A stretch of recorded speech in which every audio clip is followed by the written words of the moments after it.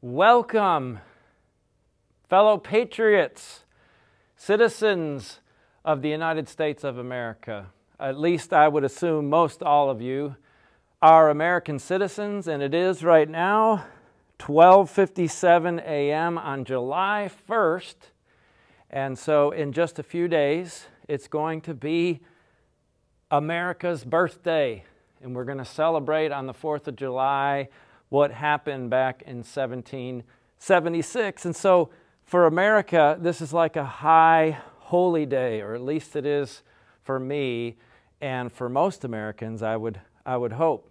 But we're back on Corona quarantine. There's been a spike in cases of the virus, especially here in Harris County, or in the area of Harris County where Houston is. And so the shutdown, if you will, or the stay-at-home orders are back in place more or less.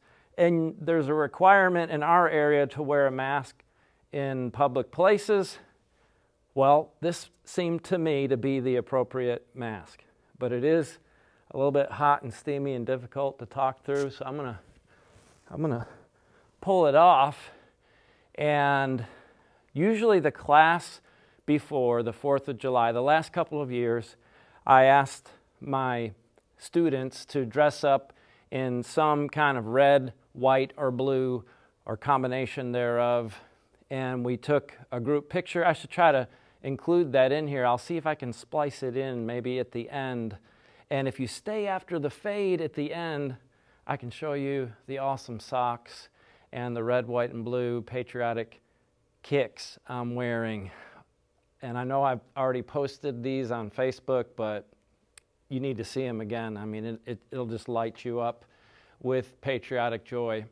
But on the class before the 4th of July, or closest to the 4th of July, I know I do a lot of goofing off, sort of like the last class before Christmas break in school. Well, we're going to do some serious study here in a minute, but I'm going to take a couple of minutes to do a little bit of chatting and show and tell and talk about my garment here and explain what that is behind me there.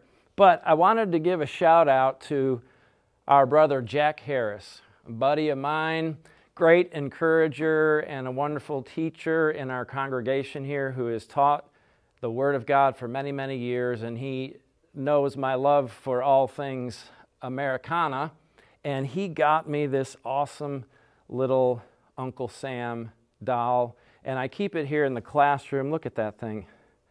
Is that not the greatest? I love that, Jack. I absolutely love it. And sometime I'll have to show, maybe I'll do a walkthrough of my office and splice it in on one of these videos, my church office and my home office, all red, white, and blue, and just a glorious flag imagery and all kinds of good stuff like that. But you'll be excited to know, if you didn't know this already, and if you're watching this from the future, I mean way off in the future, I don't even know if the Nabisco company will exist anymore, or if Oreos will exist anymore, but they do now. And look at what came out for this season, 4th of July season. These red, white, and blue Oreos.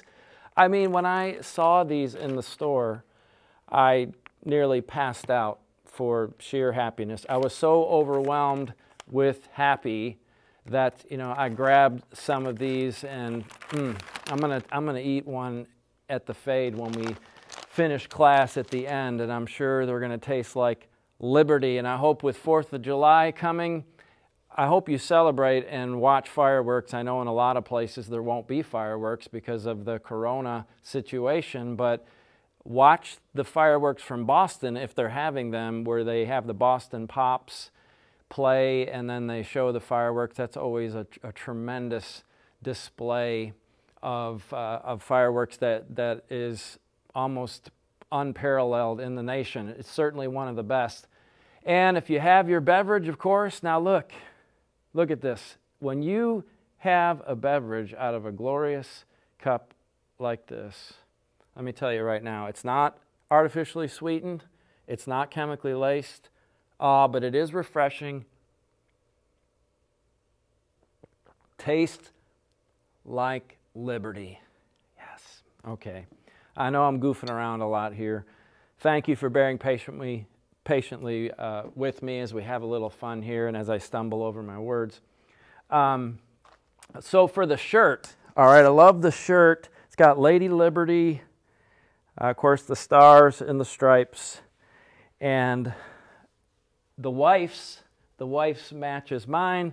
It's the pretty white version of it, and of course she's a little bit shorter than I am, but when we stand together, people behind us can see, and you know, she's of diminutive stature, so she's a little adorable petite lady, my wife. So there it is, baby, 1776, not 1619. That's a bunch of propagandistic garbage, but that's a discussion for another time. All right, let me take this out of the way and let's get rolling here. I neglected to walk back here with my beverage. Let me make sure the audio, yes, everything looks like it's rolling fine. Sorry if you had to look at that close-up of my mug, my face, not this mug, my face. All right, well, as usual, I'm going to be going back and clarifying and sorting a few things out here. Oh, and I did put this up for better viewage here. Notice the stripes there. I really should turn the lights off to show how awesome that looks, but I've got a close-up. Let me see if I can zoom that in. Yes, look at the red, white, and blue layers. Look at it. Here's a cool pic I found of them. Isn't that neat? Look at that. Oh, man. Whoops. We need to, there we go. Wow. That's what we need. Wow. The red, white, and blue. It's like Christmas in your mouth. I'm sure it's going to be that way, I know. Well, I've already had some, of course, but when I have mine after class. Now, let me just leave that yumminess up there while I explain something. I was, I think, quite unclear in something I said last time about Acts 3:19 and the King James Version using the passive be converted, when I said in modern versions it's translate turn with an active verb, turn or turn again or some equivalent like that.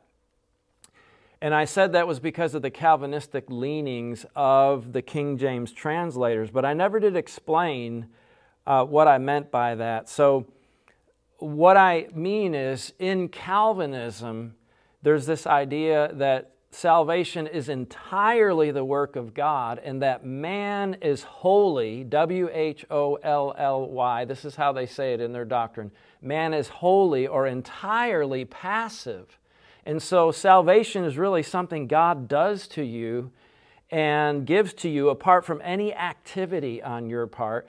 And so you can see then how they would want to say, well, you don't convert or turn, you are passive and you are to be converted by God. That's what I meant, and I didn't really explain that very well, but the Greek text, in the Greek text, it is an active voice verb. I think that's epistrepho there, and it's in the active voice, so it's simply incorrect to render it with a passive. I didn't really adequately explain that, and I do think you just need to see a quick shot of this, if you'll let me. Yeah, there you go. Okay, you're welcome. You're welcome, everyone. Now, what we were discussing last was the theme in Luke Acts of wealth and the proper use of wealth. And I know I already went through that point for the most part. At the very end of class, I said I might go back and get in a couple verses that we had to just mention and pass over. But what I'm doing here, oh, the timer, people, the timer, how hard is it to remember the timer every time that we start class. All right, I've got to do this again. My apologies for having to do this, but last time the class was an hour and 5 minutes, and I barely stayed under my record length of an hour and 10 minutes. I don't want to do that again. All right, so we've already been 10 minutes in the class, or a little more than 10 minutes, about 10 and a half minutes. I'll try to take that into account, and let's go so we can go through this. So what I did is I went back and sort of reordered these points in a way that I hope will be a little bit more helpful. And this is file number 25, and last time I had to divide number 24 up into 24A, 24B, because the file was too large, and that happens to me sometimes when I get too many slides in it. But under the warnings about wealth, I wanted to say it this way. This is sort of I think, a better way to just put before you or catalog for you what we're seeing in Luke and in the book of Acts when you take them in toto, what we're seeing about the issue of wealth. And we're seeing really the need to be responsible stewards of our money. Of course, all the Gospels bring that out, or touch on it at least, but not like you see, not with the emphasis you see on it in Luke, as we've already stressed. But first of all, there's to be the honest acquisition of wealth. And that's from the text where John is answering the people when they ask him, when he tells them to repent, and they say, well, what shall we do? And we already looked at that verse. We're not going to go back through that. And then we're also to be responsible stewards of what God has given us. We need to give to the poor. We need to give to others who are in need, whomever that may be. But then it also means a willingness, and here this is a tricky one. I know the ethics of this gets complex, and you have to think about it on a case-by-case basis. But forgiving people who owe you. In other words, lending without expecting that you have to be repaid. And here, it will do us well to, this is now new stuff that I didn't have in class last time, but I want to compare Luke's reference to some of Jesus' teaching in the Sermon on the Mountain. I want to parallel Matthew's record there in Matthew chapter 5 and what he says. And notice so that you can see clearly how much more extensively Luke touches on this. In other words, how much more he tells us what Jesus said. And Luke either repeats it or Jesus repeated it. And Luke strung these thoughts together this way, or else the Lord said it this way. But it's different than what you find in Matthew, even though it's essentially the same text. Now look, for example, in Matthew chapter 5. Let me get this one out of the picture here. Matthew chapter 5, this is where he said, you've heard it said, an eye for an eye, tooth for a tooth. I say unto you, don't resist the one who is evil, but if anyone slaps you on the right cheek, turn to him the other also. All right, now here's the thing we're getting at about wealth. And if anyone would sue you and take your tunic, let him have your cloak as well. Wow, you talk about provocative. I mean, that is absolutely stunning statement that really throws you back and makes you do a lot of thinking. So notice verse 41, and if anyone forces you to go 1 mile, go with them 2. Give to the one who begs from you, and do not refuse the one who would borrow from you. So that's it as far as someone who asks you for something, someone who wants to borrow from you. There's that one statement there in Matthew chapter 5. And that's when he goes on to say, you should love your enemies. You've heard it said, love your neighbor, but hate your enemy. But I say even love your enemies and pray for those who persecute you, and etc. And you go on where he then talks about that makes you like God. You shall therefore be perfect as your heavenly Father is perfect. But now, let's look at Luke. When Luke has these things in here, they're sort of jumbled together. And I don't think Luke's being haphazard, but it's not in the same order. But laced throughout it here, you see these references to lending. So look what I mean. Here he says, but I say to you, love your enemies and do good to those who harm you. So right away here, this is dealing with something further down in the text in Matthew about loving your enemies. So notice he says, love your enemies and do good to those who hate you, bless those who curse you, pray for those who abuse you. To the one who strikes you on the one cheek, offer the other also. Now, here's where we see, look at, now we get to some of the same language. From one who takes your cloak, do not withhold your tunic either. All right, now here you see as well. Give to everyone who asks from you, and from one who takes from you your goods, do not demand them back. Now that's essentially the same. And then there's the golden rule that's not in Matthew till 2 chapters later in this speech, where, and as you wish that others would do to you, so do to them. So either Jesus was saying it differently and in different order on this occasion, which is certainly possible and likely that he put these things together with a different emphasis and a different order at different times, at different situations with different audiences. And I think I used the word different about 8 times in a row there. But it's also likely that Luke has access to these sayings, and similar, as we've said, like with the Q document here essentially, and that he is the hypothetical Q document, I should emphasize. But then notice he says, and if you love only those who love you, what benefit is that to you? Well, that comes way down later in Matthew's account. Look at that way down in verse 46. But here he's going to continue, for even sinners love those who love them. Now, as he continues, notice, and if you do good to those who do good to you, what benefit is that to you? Even sinners the same? Okay, verse 34, and if you lend to those, so now he wants to make the same point again, but talk about money. Talk about lending. Talk about giving to someone. You see how this appears in these texts? It's much more of an emphasis. It's something Luke really wants to make sure he includes in his account.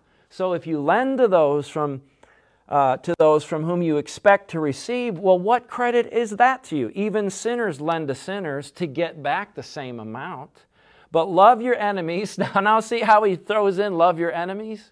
You see how it's out of order, but then he says again, do good, expect nothing in return. So in other words, it's not being generous, it's not being good, it's not showing good stewardship with our wealth if we give to other people, but only when we know we'll be repaid. And that obviously you see Jesus saying that. The good stewardship of our money is being generous, lending, and if someone can't repay, showing that generosity, forgiving the debt when it's possible to do so. Now that doesn't mean you should let people take advantage of you, and that's a whole nother subject to explore that further. But look how it ends. Look at the difference in how the texts end.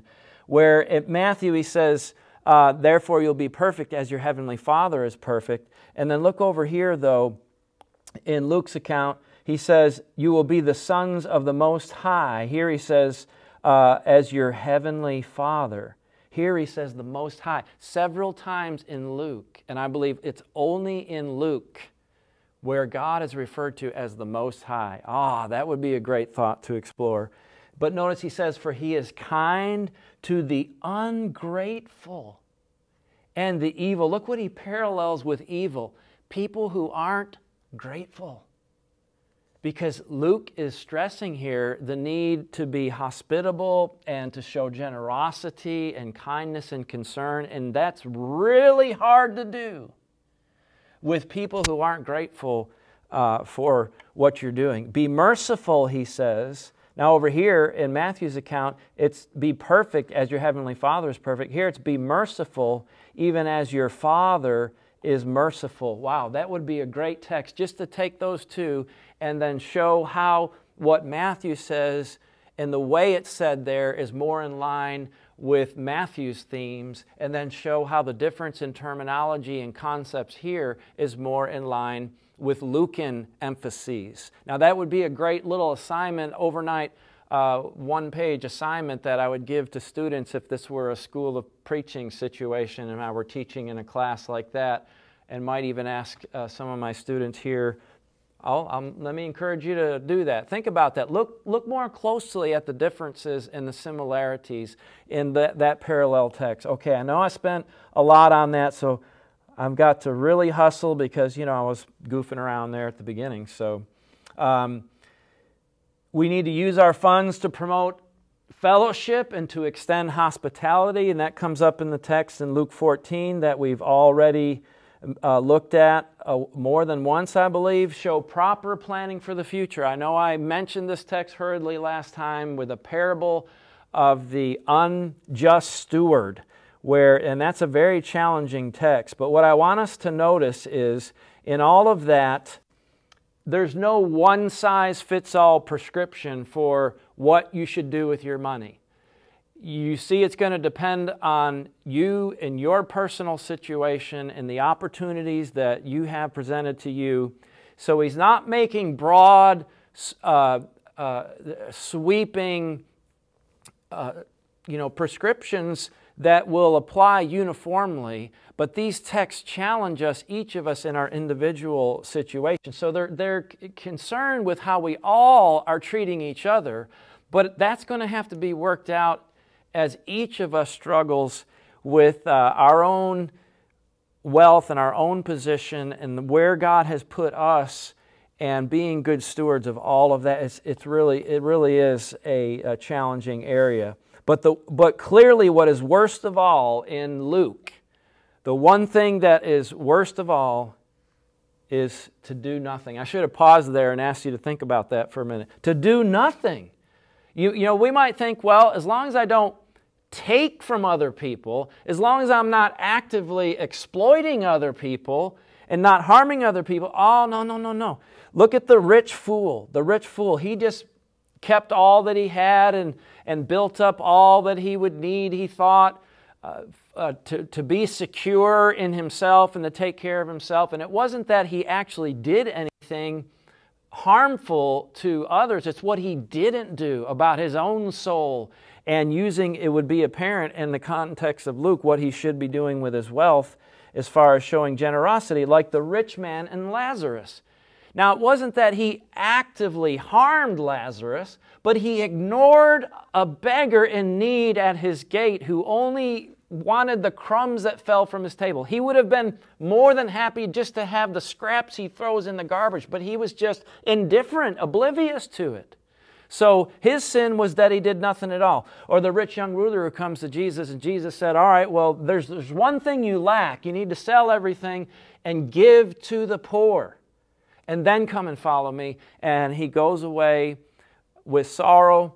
I believe that's Mark that tells us about his emotion there. But it's not that he then goes away and actively harms other people, but the implication is, at least we don't see anything of him after this, that it's what he didn't do.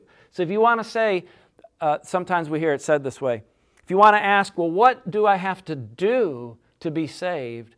Well, you need to hear and believe and respond to the gospel and all that involves. So we can give a specific answer as to what you have to do to be saved. But if someone says, well, what do I have to do to be lost? Nothing. Nothing. And so this is really quite frightening, and to think that it's not necessarily sinful things I'm actively doing to others, but what I'm failing to do for others that I should be doing. That will preach. Write it down, Miss Olivia. That would be a great sermon if anybody's got a list going. So I talked about this last time, but I want to make it better. Okay, so I wanted to add a thought. God's reign, in other words, as far as this emphasis in Luke on showing generosity toward the poor and needy, that he's showing us that the reign of God, the kingdom of God, it brings about this reversal that we've already talked about. There's a whole reversal of values, a complete opposite way of thinking from the world, and that results in a whole reordering of life and the whole social order. It's sometimes said that Luke's gospel is more political than the other gospels as far as addressing the community concerns of the broader public. And so it results in a whole change in the social order. But I wanted to add this, that reordering is along the lines of God's just and holy character, His just and merciful character, where there is mutual love and concern for everyone. that we're all equal and free to pursue holiness unhindered. And that's a thought we introduced earlier, where you see that in the Benedictus, and that's something Zechariah says there about the Messiah setting us free and liberating us so that we can pursue holiness. That's the freedom we have under the reign of God. But that would be another whole other lesson to explore that. But this idea of the gospel, think about it.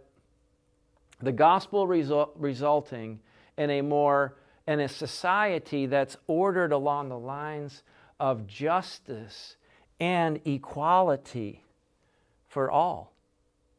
Well, doesn't that sound like that reminds me of the Pledge of Allegiance. I pledge allegiance to the flag of the United States of America, one nation under God, indivisible, with liberty and justice for all. Equality, not equality of outcome, but equality of opportunity. It's not where we can sort of have elites who will engineer society along this utopian lines, where there are elites who want to do what we call social engineering is the term I was looking for, where they think they can by their expertise sort of take over all of the society and essentially where the government runs everything, and they can create a just and fair outcome, equality of outcomes for everyone, which actually ends up being monstrously unjust in the attempt to do that. It's a gross perversion. That's socialism, that's communism, that's brought so much misery and ruin. But if people want to see a taste of, America does give, we have not fully lived up to our charter to have a society where there is always equality under the law. But we are the freest, fairest, most prosperous nation in the world, since we're talking about Independence Day coming up and all, and that all men, in the Declaration, that all men are created equal before the Lord. Well, if we're still struggling to see that fully realized in our society, people ought to see in the church. They ought to see in the people of God what a just and fair treatment of one another looks like. And as the church is allowed to influence the culture and influences the institutions of the culture and the people who make up those institutions, it helps reorder the society along those lines. But of course, we look to the ultimate, the final culmination of the reign of God, where we have the consummation of all things in the new heavens and new earth. That will be finally, fully, and perfectly realized, is my understanding. Okay, so we already talked about all that. Let me jump ahead here. Yes, and this great point that the church should reflect and help bring about this vision of God's reign, this bringing in of a new order along those lines we talked about. Okay, so 18 plus 11 or so. Okay, let me see what I can do with this great, extremely important topic. And my apologies to the League City congregation. There are others who are taking this class who have been messaging me and in contact with me. They're in the process of taking these lessons, and they won't get to hear some of the preaching I want to do that supplements the class periods that we have. So I want to include in the class some things that I would normally just say. You know how I often get to something and I'll say, okay, I'm not going to say any more about that because I'm going to preach a sermon on that tonight, or I'm going to preach a sermon on that next week, and then I'll just go past that, and then we'll address it in a sermon. Well, I want to get it all in here, and you're going to have to hear me, my apologies, address these things again in a couple of sermons that I want to do. But the repetition won't hurt, and it will only help, I think. So I'm over 30 minutes, 31, 32 minutes or so. Is that about where we are? Let's see what we can do here. But it's quite clear when you get to Luke that it's different from the other Gospels, not just the synoptics, but from John as well, and that there's a lot of eating going on. That alone should make Luke a favorite of a lot of us. There's a lot of talk about eating and a lot of references to meals and meal situations. So 19 meals mentioned in Luke, and 6 of those are also mentioned elsewhere. But notice that. Look at that. 13 are only in Luke. So there are 13 eating situations you only find in Luke. Look at how many parables about banquets. And you can see here, obviously, that Luke decided to put several of them in chapter 14. And in chapter 15, that's when the prodigal son comes home. And what do? They eat, right? I mean, that's what we do in the church when we get together. That's what we should do. We need to do more of that. Break bread together. God made eating not just as a way to fill your stomach, to meet the needs of your body, but to be a social experience where he doesn't want like mom to go in the bedroom in front of her TV and watch Home and Garden, and dad is watching something on YouTube and he's in the den, and then the kids are all looking at their phones and eating in different parts of the house. I know maybe once in a while you go through the Taco Bell drive-through and you get some junk food, and maybe everybody's just eating in the car or wherever they can. But I mean, regular mealtime is so important for the bonding dimension. And when you sit down face to face as a family or as a spiritual family with your brothers or sisters in Christ, with anyone, God has, I truly believe, it's my opinion, I can say, I don't have a verse that spells it out explicitly this way, but I think you would agree when you look at, especially what's in Luke and Acts, that God designed eating to be a time of fellowship. And that's why we often call our eating together fellowship meals. So there's this celebration. And in fact, heaven and the final culmination of the Messianic age and the whole consummation of God's reign, when we're finally where God dwells with us for all of eternity, that is prophetically depicted as a feast, like one of the feasts of the Jews. So there's feasting. Chapter 16 mentions the rich man faring sumptuously at his table every day. And so, again, the table is mentioned. And here's another way to categorize. There's a lot of passages here, and normally I would go through maybe and pick a few of them and just give you an idea of what we mean. But I'm going to leave these here for your reference, and they're in the file, number 25. And if I can't, this is another large file. If I can't get it to upload the way I want it to, it'll be 25A, 25B. Hopefully I can get it all in one file. But you notice it's in Jesus' teaching in the book of Luke. There are frequent times when he's teaching, he's talking about meals. But it's also in the narrative where meals are mentioned, or there's a discussion of Jesus in an eating situation with someone. And then, of course, when you get to the book of Acts, we find in this very important text that we'll look at, if we hustle here, where the early church, Luke wants to show us how this was the practice of the early church, to break bread together, to eat food in one another's homes. And you see other references to that later. And we're going to come back to the Cornelius text. And the jailer feeds Paul. They sit down at his house in chapter 20, verse 11, when Paul's in Troas, when they worship and then they eat together. And that's something a lot of us do with one another that we need to do more. But notice, this was likely, you remember, Luke is the gospel that seems most oriented toward the Gentiles. And so, and Jack and I were talking, when I've talked about the different reasons that God gave us different gospels, one of the reasons is, different audiences were being addressed, and the material is being ordered, and the emphases are being given that would best suit that particular audience. Well, Luke's gospel, this whole meal setting seems to be influenced by the idea of the symposium.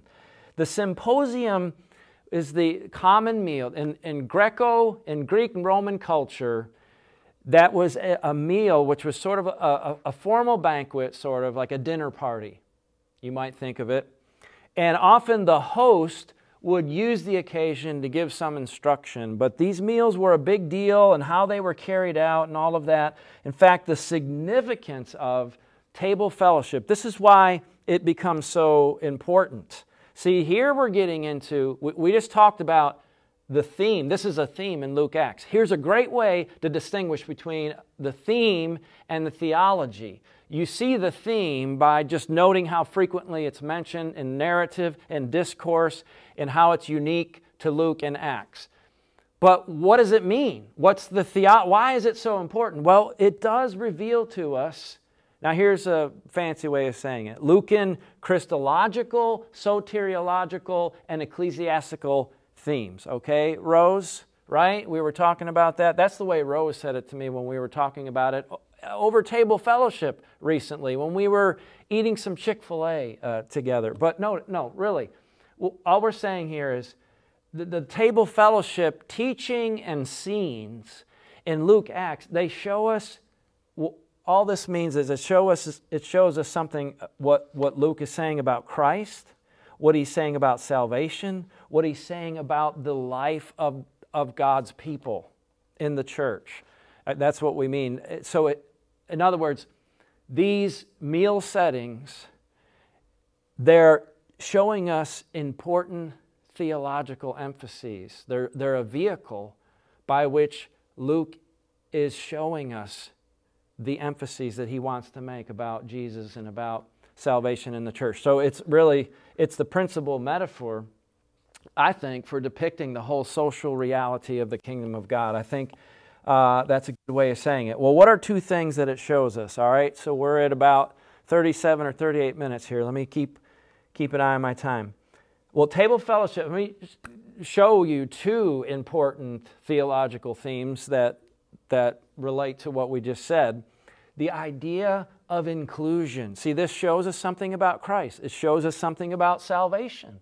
And it shows us something about the life of the people of God. So it shows us, first of all, this idea of inclusion in the kingdom of God. Now, it's something we can't really appreciate because meals don't always convey that in our culture in the way that they did in first century culture and in the ancient world, and still in some places in the world today, in many places.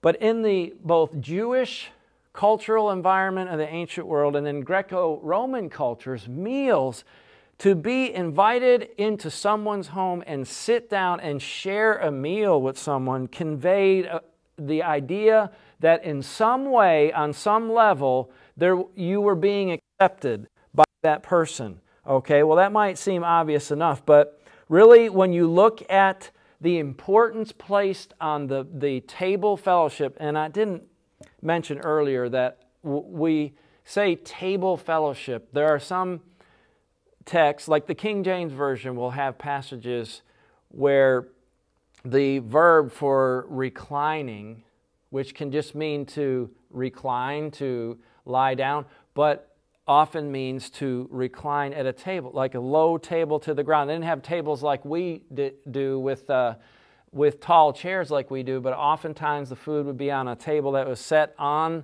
the floor, and then you would lie down, you would recline at an angle. I should have had a picture here, I'm sorry. So the way the King James will have that recline, where some versions have recline at table, the King James will say, sit at meat. Sit at meat. I think it's 1 Corinthians 8:20, where the King James will say, talking about sitting at meat, where other translations will just say to eat or to have a meal.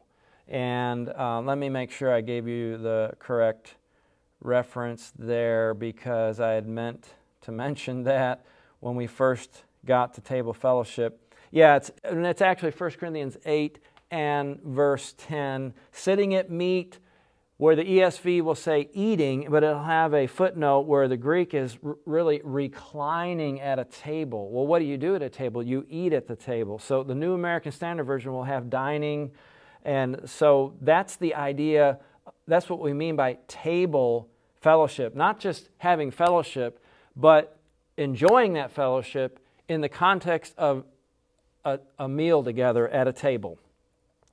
I mean, I know that sounds obvious enough, but I didn't want to assume that I didn't really explain the terminology.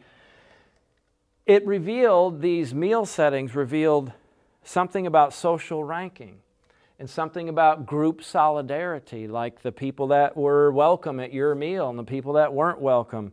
It was a way of showing, who your group was. Well, if you were welcomed into the meal, then that made you a part. That showed approval from that group. And where you sat and how you were treated at that meal could be a reflection of your social status. So think, for example, that can be reflected in the etiquette that would be typical for a meal. In Luke chapter 7, when Simon the Pharisee invited Jesus in to eat, so there's the Lucan generosity. He actually has Jesus going into a home of a Pharisee to eat, and he's named Simon the Pharisee. And a woman comes in, that's where the woman anoints Jesus' feet with her tears and wipes them with her hair, and everyone is shocked. And they're shocked, not so much that someone came in, because often they would be eating in rooms that were open to the public. People could often see or easily have access to where they were eating. So it's a lot different than the way we eat when we sit around the kitchen table or in the dining room and have company and sit down and eat together. Or even sit around in the living room and balance plates on our laps, and when we have a eating situation like that. They're shocked that Jesus was letting this woman touch him, because Luke says she was a sinner. That's something that Luke uses more, that reference, than in the other Gospels. But then look what Jesus says when he rebukes Simon. As he explains the lesson, we're not going to go into it, but in verse 44, Luke 7:44, then turning to the woman, he said to Simon, do you see this woman? He said, I entered your house, and you gave me no water for my feet, but she's wet my feet with her tears, wiped them with her hair. You gave me no kiss. See the formal greeting, customary greeting rather. But from the time I came in, she has not ceased to kiss my feet. You did not anoint my head with oil.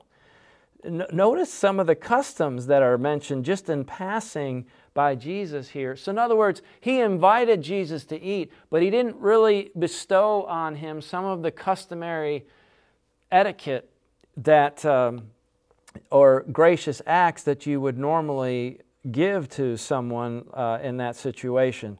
But this idea of meals showing acceptance and inclusion, that fits with Luke's emphasis on Jesus. You remember how we said one of the themes is acceptance of the outsiders, those who tended to be overlooked, who were marginalized, who were without power or status. Like for example in chapter 14 when Jesus talked about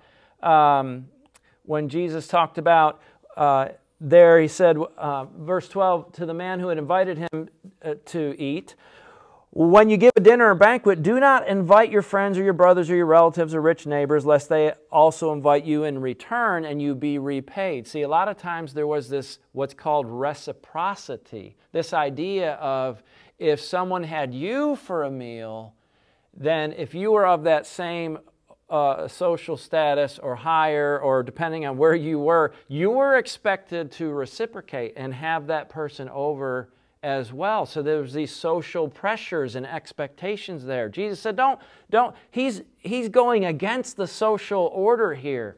That's what we mean by reordering society along the lines of God's character. He said, when you give a feast, invite the poor, the crippled, the lame, the blind, and you'll be blessed by your Father. You'll be repaid at the, I love that, the resurrection of the just, there at the very bottom of the screen. But then also the passage here, then he goes on. Look at verse 15. This is a great passage to show you the importance of the idea of eating at a meal. Right here, verse 15.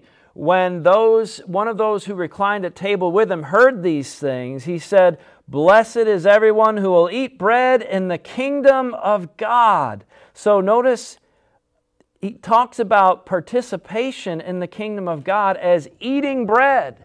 in the kingdom of God. And then Jesus goes on to give the parable of the slighted invitation, where everyone made excuses and didn't come to the man's banquet. And so he sent out his servants and said, bring in the poor, the blind, the lame, the crippled, and all of that. But notice the idea of what's going to happen in the kingdom of God. We're going to eat bread together in the kingdom of God. So notice these kinds of emphases over and over. I want to make sure I didn't leave something out. Okay, so 34. We're at 44 minutes. All right, let's see if we can get these last few verses in here. And that's when he went on to say, I want to make sure to include this. I think I should have here at the very bottom. Maybe I didn't see it, but yes, wow, way down here. Okay, let me put it in there. In chapter 13, going back a chapter, look at this. Where Jesus is talking about those trying to get admittance to heaven in the last day. And he says, then you will begin to say, but we ate and drank in your presence. See, Lord, we belong to you. Well, what's proof of that? We ate in your presence. You see that? And then he says, you taught in our streets. And that's when Jesus goes on to talk about the heavenly state in terms of people coming from the east and the west, from the north and the south, verse 29. And what will they do? This is how the ESV, I'm sorry, wrong tool again. Recline at table in the kingdom of God. That's how Jesus describes this blessed condition when we'll get to eat together with the King in His kingdom. So this idea of inclusion, now that extends into the book of Acts. And that's important because remember the book of Acts in chapter 1 and verse 1, remember Luke makes it clear that what we're seeing in the church is an extension of Jesus' work. That the first book, the Gospel of Luke, is what Jesus began to do. So then we're seeing what Jesus continues to do in the life of the church.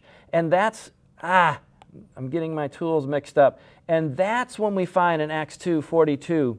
Notice here, they devoted themselves, verse 42, to the apostles' teaching and the fellowship. Fellowship was very important. I think this may be a reference to the communion, the breaking of bread. Notice he says with the definite article there, and that's why it's that way. Apologize. That's why it's that way in the ESV. But then, of course, as you continue, then down in verse 46, and day by day, what a great text here, day by day, attending to the temple together, breaking bread in their homes, they received their food with glad and generous hearts. That's important to Luke for us to see. This was then the habit of the early church there in Jerusalem. They spent time together. And how did they do that? Eating with one another. So they ate their food together. It's very important in conveying this theme. Whoops. So the idea of inclusion, it showed unconditional acceptance. That here in the church now, it didn't matter what your social status was. It didn't matter where you were from. It didn't matter who you were, that now in Christ you would be accepted. And how was that shown? They would sit down and eat together. They would eat together and share food with one another, and that was a beautiful reflection of the work of Christ to make us one and to bring us together and make us a people, and a people who all stand before God equally and who have this mutual love and concern, and that is and a mutual fellowship that is enjoyed when we eat together, when we eat with one another. So we're not just eating food, we're not just having a piece of pie. As important as it is to have cherry pie together often, it's more than just the pie. It's the fellowship. And that's in tremendous contrast with the exclusivist purity and legal systems of the Jewish leaders, where you couldn't be welcome at a meal if you weren't ritually purified, and unless you complied with all the ritualistic requirements, you could not be accepted into the temple area. And to that, all of that, with all of the conditions and all of the trappings and all the exclusions and all the limitations, how different where we see in the church everyone's just getting together and eating together. And you see the importance of, you see the theology of a common meal together when Peter goes to Cornelius. All right, 50 minutes. We've got to hurry, but I'm almost done. When Peter goes to Cornelius, and you remember he goes in, this is the first time an uncircumcised Gentile receives the gospel. And what is the problem the church has? When Peter gets back to Jerusalem, they're concerned and they criticize him and they take issue with him because what? What was the issue? How was it expressed? In Acts chapter 11 and verse 2, so when Peter went up to Jerusalem, the circumcision party criticized him, saying, you went to uncircumcised men, notice this, and you ate with them. You ate with them. You know, the Jews didn't do that. To actually eat with someone was a big deal. It showed acceptance.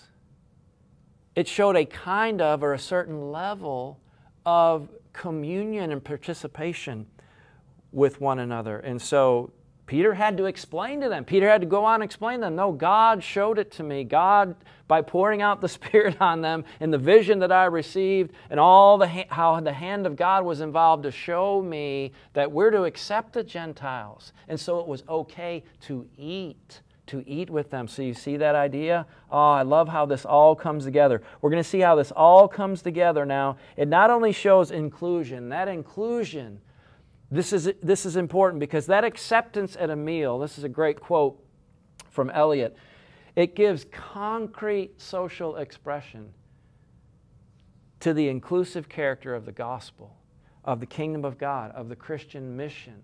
See, it's one thing to say, well, the gospel is for all, and everyone's welcome in the kingdom of God. But that becomes concrete.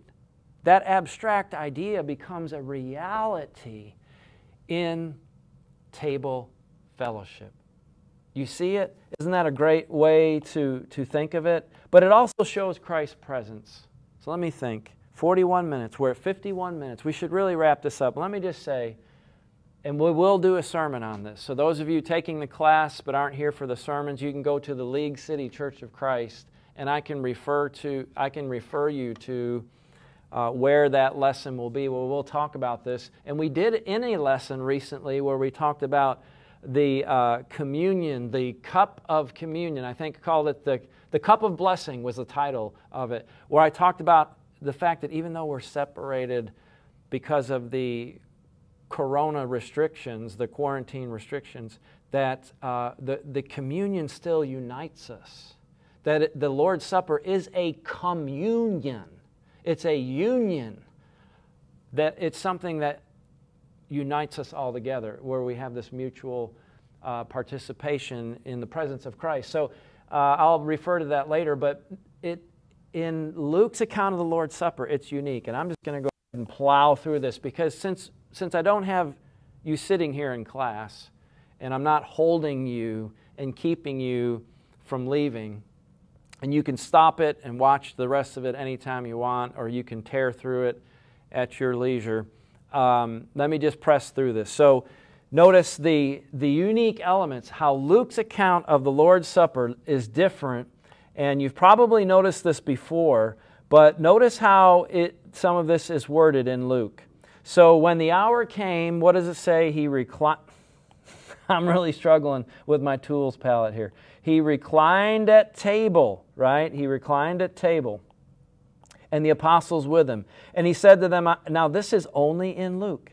This is only in Luke. His desire, I have earnestly desired to eat this Passover with you before I suffer. That is unique to Luke. I've earnestly desired to eat with you, this meal with you. And he says, now, this is stated in the other Gospels, for I tell you, I will not eat it until it's fulfilled in the kingdom of God. But it's stated again. It's reiterated in Luke's account. So there's a special emphasis on this idea of one day whenever that time is, when the kingdom of God is fulfilled, He's going to eat with us again. So it's repeated here. You'll see it in just a moment. Stay with me. See if I can get that. All right. So He took a cup. So in Luke's account, it starts with the cup. Now, we always start with the bread. That's what you find in Matthew and Mark. The Lord's Supper isn't in John, but the Last Supper, I should say, where he institutes the Lord's Supper. But he starts with the cup. And when he had given thanks, he said, "Take this and divide it among yourselves." And that's when he says, "For I will not drink of the fruit of the vine until the kingdom of God comes." So there's another reference to that idea.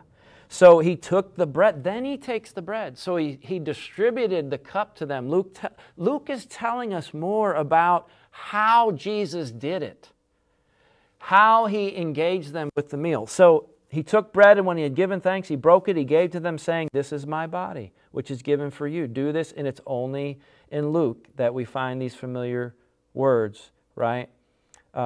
This do, or do this. Rather, the way we would say it in modern English, "Do this in remembrance of me." And then the cup again. So likewise the cup after they had eaten. And what does he say? "This cup is poured out for you. This is the new covenant in my blood." And so there, notice some of the differences in it. And very, very important point. And I did give a lesson on a while back on Easter, back in, I guess that was back in April, on the road to Emmaus. But on the road to Emmaus, Jesus, the two disciples don't recognize Jesus. They don't realize it's Jesus who is with them. And they invite him in. Oh, I'm sorry, leaving off a very, very important passage. Yes, where he then says to them later when they're arguing over who is the greatest. And notice Jesus mentions again the idea of reclining at table, sitting at table, in order to teach them a point about that. But then he says, "Now you're those who stay with me in my trials." And I love, this idea comes to my mind a lot, and I say this when I'm praying, when I'm taking the Lord's Supper. We're about at, 56, 57 minutes. We should be able to finish this in just a few minutes. Stay with me. I know I spent 10 minutes goofing off, so stay with me here. "You are those who have stayed with me in my trials, and I assign to you, as my Father assigned to me," once more, a kingdom, "so that you may do" what? "Eat and drink at my table in my kingdom." And then he says, now they have a unique role, sitting on thrones, judging the 12 tribes of Israel. I think that's showing the apostolic authority and how they were instruments in the hands of God to dictate his will to the church. And there's a lot more to think of along those lines. But what's happening when we take the supper is we're eating and drinking at the Lord's table in his kingdom. I think there's a sense in which that is a reality now, but the ultimate reality of it will be when the kingdom is consummated finally at the end, and we are literally in the presence of Christ, and we're going to sit down and eat and drink at his table in his kingdom to show the intimacy and the joy that we're going to share by being in the presence of the Lord. That's how the Lord expresses that. Isn't that beautiful? Isn't that powerful? So then with the disciples on the road to Emmaus, they invite them, and Jesus talked to them all along the way. And so they invite him in. And verse 30, when he was at table for the love of blueberry Pop-Tarts, he was at table with them, and he took the bread. Notice that's very similar to what he says, what Luke says he did at the Last Supper. He took the bread, and he blessed, and he broke it, and he gave it to him, worded very specifically. And that's when their eyes were open. That's when their eyes were open, and they recognized him. And so later they tell the disciples, here it is. They later tell the disciples when they find out that Peter had seen the risen Lord. In verse 35, they told him what happened on the road and how he was, and I cannot stress this enough, he was made known to them in the breaking of the bread. There's this idea of Christ reveals himself to us. He becomes present to us in the breaking of the bread. So you can think of the table in the kingdom of God as the living presence of Christ among his people. And the Lord's Supper becomes a very important transition for the Lucan theme of table fellowship. The idea of having table fellowship with Jesus. You see it in the life of Jesus, and then in the Last Supper, that's sort of a transition then to experiencing that in the life of the church.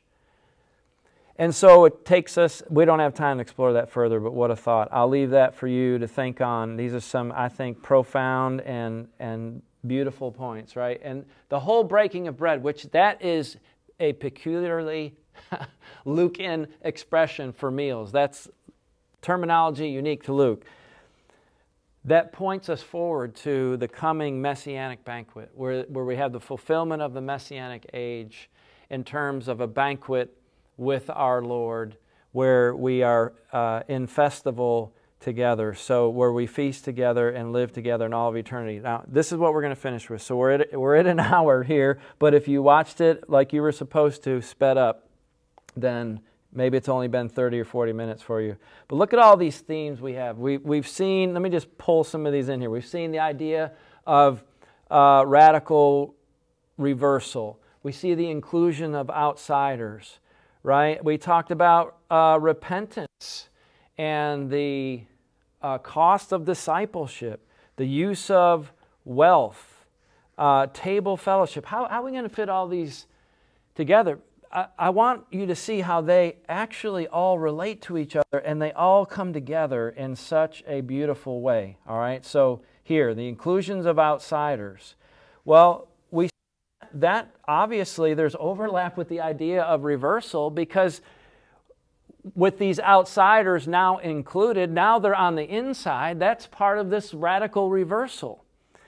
The idea of repentance, or the cost of discipleship, well, part of the price to be paid to be a disciple of Jesus is proper use of your wealth. I mean, that's a challenge of discipleship. And that will involve the change in my heart, where I turn. Repent, Peter says, and turn again. Remember, we looked at those terms for repentance. To repent and turn, that turning to the Lord will be manifested in how I use my wealth, and using it for those who have been excluded and overlooked and marginalized and in need. And you can see how all of these things, I'm going to represent that center there, where they all sort of come together, where the inclusions of outsiders, well, that's one way we use our wealth, by sharing a meal with those less fortunate, let's say. And that manifests the reversal, and that shows the repentance. Well, all of that comes together, you see, in table fellowship. I hope this is coming out pretty well on the video. I spent forever making this slide. Appreciate it. Okay. It all comes together there in the middle in table fellowship. See, because when we sit down and have a meal together, it's showing inclusion. And that's showing the radical reversal, where those are on the outside are welcomed in at the table. And the repentance, the change in my heart, to where now I have a different direction. I've turned to God, and now I'm showing God's concern for others when I bring them to the table. And I'm using what God has given me as a steward to share with others in a meal. And so where does all that come together? I want to show you, where is there an account in the book of Luke where all of that comes together perfectly? Right there. He was a wee little man. And a wee little man was he. He climbed up in the sycamore tree, for he wanted the Lord to see. In the account of Zacchaeus, you have all of that. You have all of that in that climactic episode where you see the end of Jesus' long journey to Jerusalem, where he finally says, I've come to seek and save the lost. And he went into the home of Zacchaeus, who was one of those on the outside, because he was a despised tax collector, even though he was wealthy. And often the wealthy were despised. But he says, I'm going to use my wealth to feed the poor. And he says, I'm going to restore. There's the idea of his repentance. I'm going to restore fourfold to those that I've taken from. And you see a great reversal now with this man humbling himself and showing concern for those he has wronged. You're seeing a great reversal where those who were exalted high are coming down low, and those who are low are being lifted up. And it all comes together so beautifully, so poignantly, so powerfully in that account of that wee little man, like my wife, of diminutive stature. Isn't that great to think of how the Word of God, these treasures in the Word of God, where we go beyond just reading through the text, where we exercise ourselves in the challenge of really digging in and thinking about what we're reading and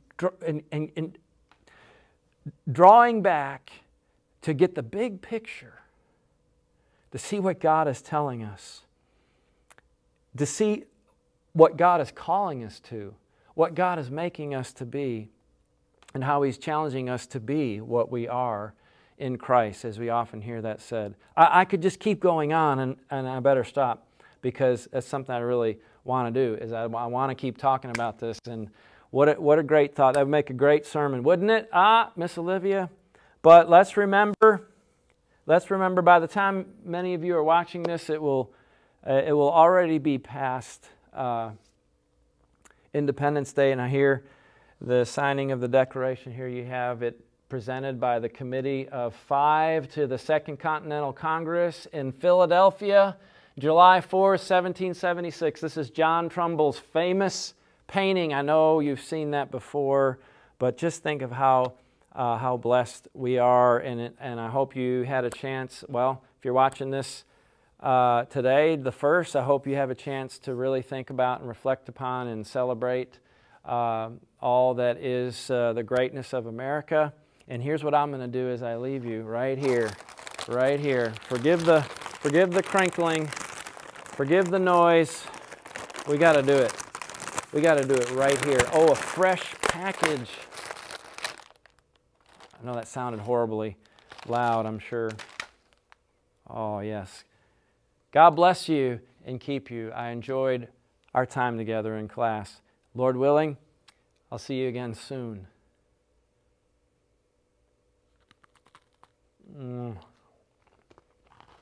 Yes.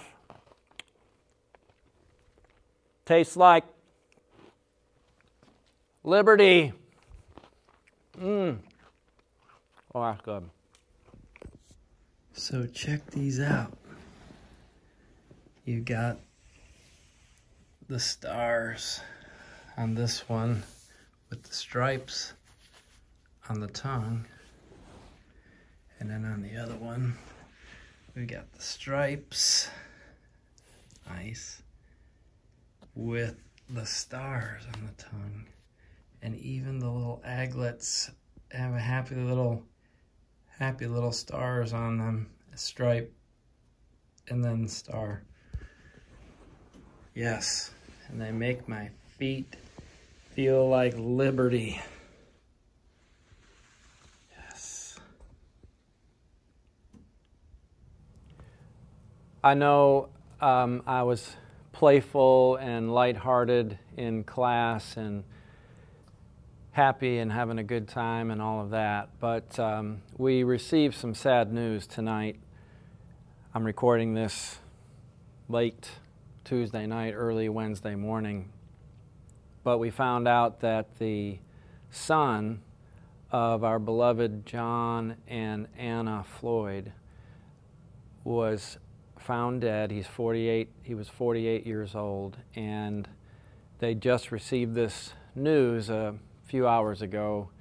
And even though you may be watching this much later, I still wanted to say a word of prayer on behalf of the family in this very difficult time. Our hearts go out to you, John and Anna, and of course your whole family.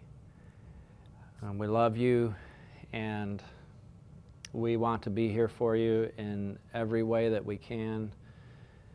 Please lean on us. Let us know what we can do, and know that we're bringing you before our Holy Father. And we're going to do that right now together. Let's pray. Oh Lord God, Holy Father, You know the grief that John and Anna and Greta and her family, that the whole family is experiencing, John Jr.'s children. Oh Lord, we ask for your grace, for your comfort to be upon each and every one, especially John and Anna. Lord, you know what it's like to lose a son. And we pray that they would take comfort in knowing that your grace will sustain them.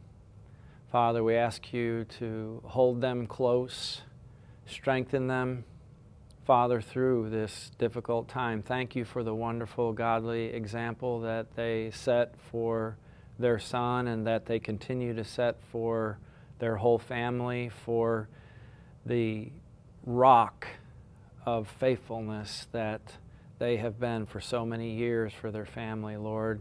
And so we pray that the light of their faith would be a blessing to the family at this time, that you would be glorified in that as they turn to you, Father, as they seek you for your mercy and your help,